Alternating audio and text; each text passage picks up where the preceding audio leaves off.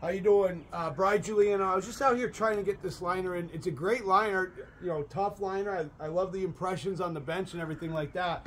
But the issue we're having is I'm too tight. It's almost like I'm missing 12 inches.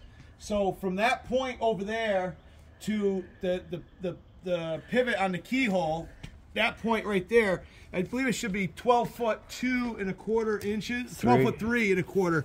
And I didn't believe it. I wanted to come down here myself, but I'm measuring 11 3 1/4, and we pulled it and muscled it and manhandled this thing every which way, and it's not going to go. And I think that it's because that we're missing a foot. We need a foot of material in here. When we look to, you know, we've got those deep end corners lined up. You know, and this pool's all square. You know, the seam is way down here, the break's here, so I got a 13-inch delta there, and it goes all the way back up over in here.